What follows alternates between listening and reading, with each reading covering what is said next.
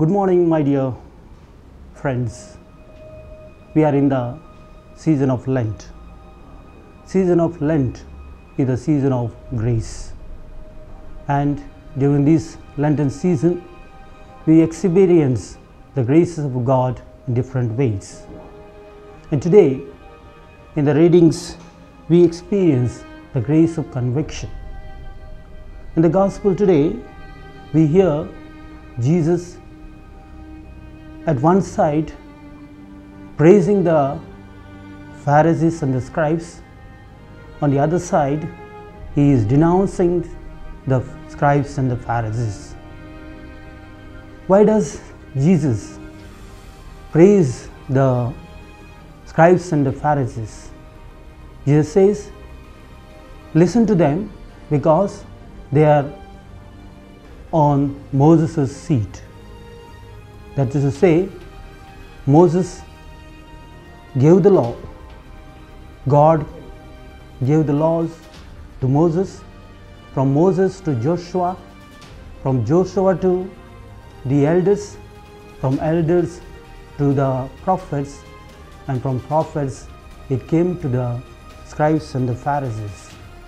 That's why they have the place in the history and they have to listen to those laws.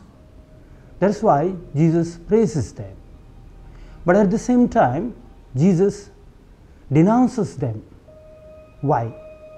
Because they were always preoccupied with the following of the laws.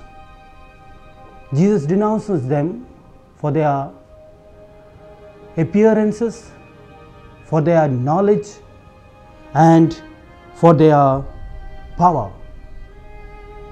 They exhibit their knowledge about laws, but hardly they practice them.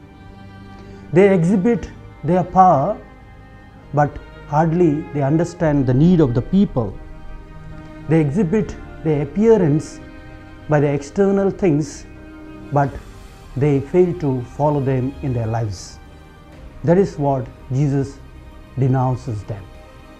My dear brothers and sisters, the message for us is that preach what you practice what you preach. Jesus wants that from each and every one of us.